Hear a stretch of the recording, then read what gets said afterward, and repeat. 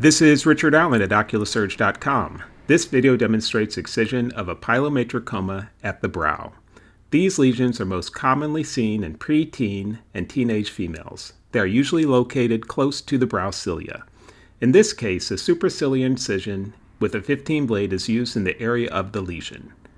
Westcott scissors are then used to sharply and bluntly dissect around the tumor.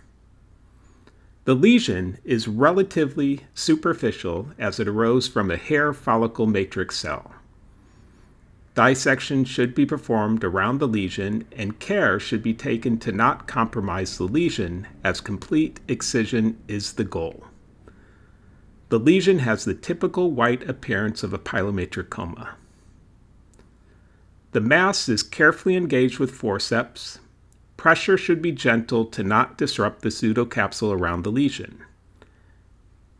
After the pilomatricoma is prolapsed through the incision, additional dissection is carried out around the lesion, and the posterior extent of the lesion can be dissected free.